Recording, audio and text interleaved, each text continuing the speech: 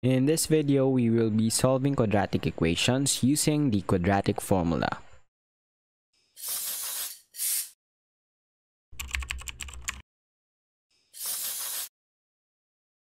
We are asked to solve for 2x squared plus 2x minus 12 equals 0 using the quadratic formula. Kung merong ibang paraan na sa tingin mo magagamit mo dito, maybe you can extract the square root, maybe you can find a common factor, or maybe you can just use the factoring method.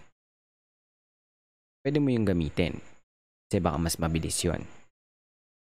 Palaging mabilis o efficient ang paggamit ng quadratic formula, pero palagi siyang effective as long as nasa general form ax squared plus bx plus c equals 0 ang iyong quadratic equation. And since this video is about using quadratic equation, quadratic formula to solve for quadratic equations, let's just go ahead and do that.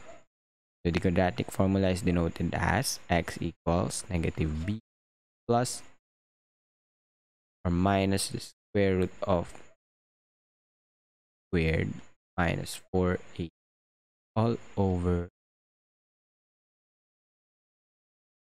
Magiging madali ang lahat if we can identify a, b, and c. Yun ang ating first task. Alamin si a, b, and c. Kung ano man ang lalabas na value, i-plug in na lang sa formula. In this equation, mapalad tayo kasi naka-general form na siya, obviously. Dali natin makikita kung ano yung a. This example's case, that will be b naman, also 2, and c here will be negative 12. Alam na natin yung a, b, and c. Agad-agad, pwede na natin i-plug in sa ating quadratic formula. Then we have x equals negative b. Instead of writing b, alam ko na yung value ni b is 2, yun na ilalagay ko. Pero ilagay ko muna sa parenthesis. Gawin ko siya para sa lahat ng variables natin. Squared will be squared minus 4a, so multiplied by a multiplied by c, which is negative 12. And natin yung radical sign, and then lahat yan divide mo sa a. 2 multiplied by a, which is 2. Simplify natin, we now have negative 2 plus or minus the square root of 2 squared, which is 4, minus, so hindi ko pa plug in, a here is 2. Yun. Negative 4 times 2 is negative 8 multiplied by negative 12. So we have negative 12 times negative 8 parenthesis 8 times, that will be, then we have times 1 is 8 plus 1, that will be 9. Negative times negative is positive, so meron tayong 96, positive 96. Divide natin yung lahat by 2 times 2, which is 4. Simplifying further, now have plus minus 4 plus 96, which is 100 all over 4. Baba tayo konti. We now have x equals negative 2 plus or minus the square root of 100, which is over 4. Now at this point, kailangan natin consider yung plus or minus. Gagawa tayo ng dalawang equations. Yung una, consider natin yung plus. So we now have x equals negative 2 plus 10. Saka natin divide sa 4. Habang inasa isa naman, x equals negative 2 minus 10 all over 4. Bakit kailangan dalawa? Kasi this is plus or minus 10. Can be positive 10, can be negative 10. Kailangan natin i-consider parehas because, again, the square root of any number is a positive and a negative number. Para maging 100, pwede kang mag-multiply ng 10, positive 10 sa sarili niya. Positive 10 times positive 10 is 100. In the same way, negative 10 times negative 10 is also 100.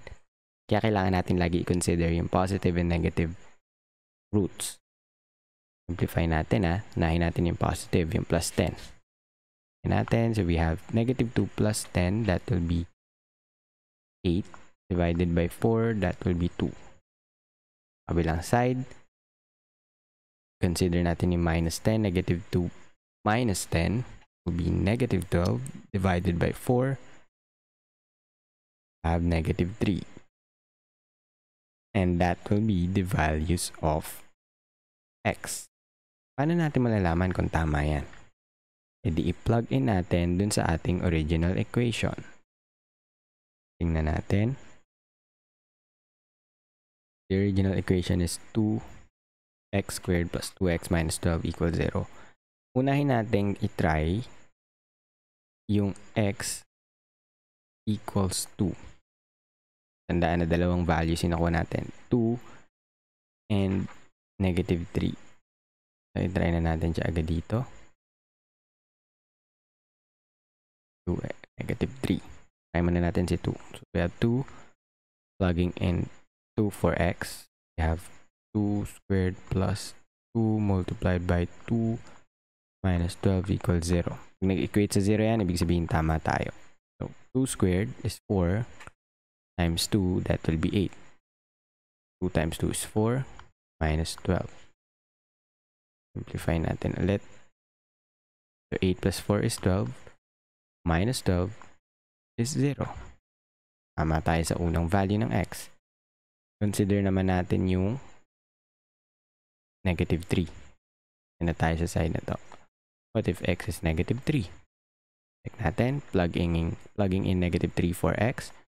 We have 2 multiplied by negative 3 squared plus 2 multiplied by negative 3 minus 12 equals 0.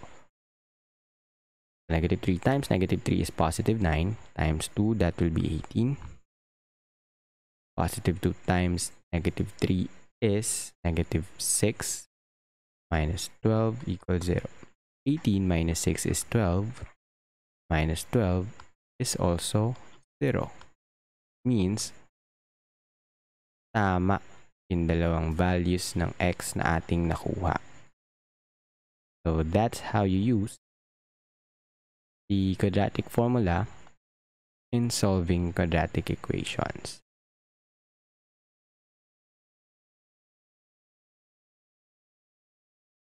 Solve for 2x squared plus 3x minus 20 equals 0.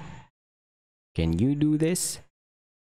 Gawin lang yung kaparehong bagay na ginawa natin. Hanapin yung A, B, and C and then simply plug them in to your quadratic formula.